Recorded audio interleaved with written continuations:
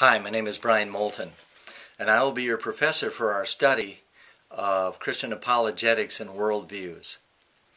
As we look into this course, and as you look through the syllabus, and especially the textbook, you'll find that there are many subjects that are probably new to you, as well as just simply looking at the textbook. It can be quite intimidating, because there are many subjects in that textbook that even I don't understand, and I won't make an attempt to bring some of that to you in the outworking of this course.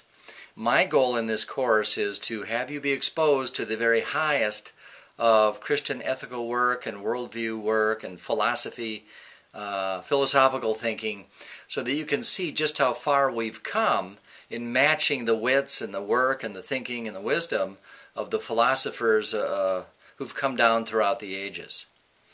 Now, all that being said, the lectures that you'll receive from me in this course will be an attempt to boil down the main things that we can get out of the textbook and some other sources, things that we can actually understand, get a grasp of, and find value in for our own lives.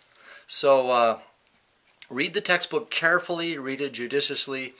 Try not to be intimidated by it, because again, it's a very difficult text. But I'm looking forward to the time that we can spend together, and I think by the end, as we look at many of these isms together and these different worldviews together, you'll find great value in what we've studied. Now for myself, just by way of introduction, I've been living in California since the year 2000.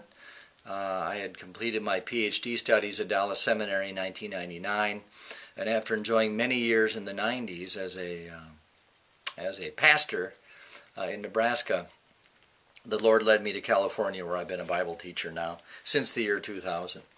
I grew up in Minnesota in a church-going home, but not really a Christian home per se, not a born-again Christian home. So I didn't come to know the Lord till I was 21 years old while studying at the University of Minnesota up in Minneapolis, St. Paul. And that changed my life. Regeneration changed my life forever. And I knew I wanted to be involved with studying the Bible, teaching it, preaching it, any way the Lord would see fit to use me.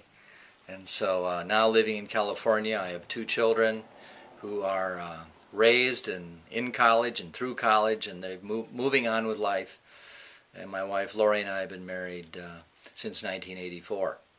So that's a little background on me, and I'm looking forward to getting to know you as best I can through our cyber relationship, through some of our discussion boards and some of the emails we throw back and forth.